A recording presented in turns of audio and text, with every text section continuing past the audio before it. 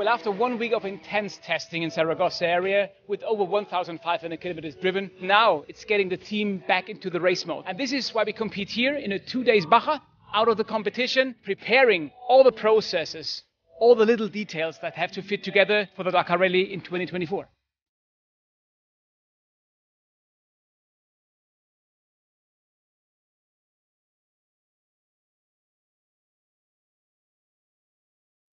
I don't have many opportunities to compete in Spain, in the last year, so every opportunity I have, I really enjoy. So it's important to be in the car, to do kilometers, to sit with the co-driver, and the challenge will be, to drive those cars much more narrow, much more smaller roads than what we are used to do during the Dakar.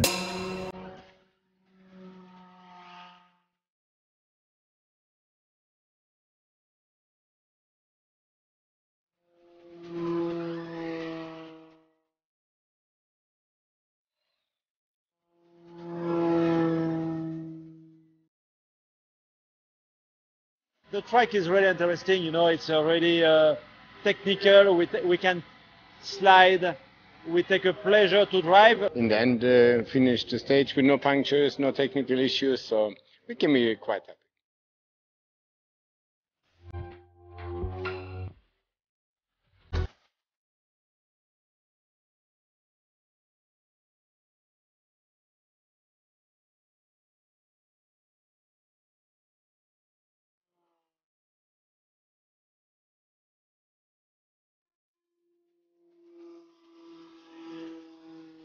Since Dakar, the Baja Aragón was the first test on the race conditions.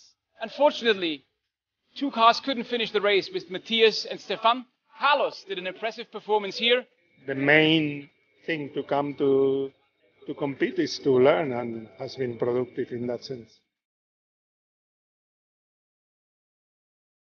We learned a hell of a lot in the last 2 days. The next step, we have to go back now, just analyze what has been happened on the 2 cars which were not finishing. And then the next goal is obviously go to Morocco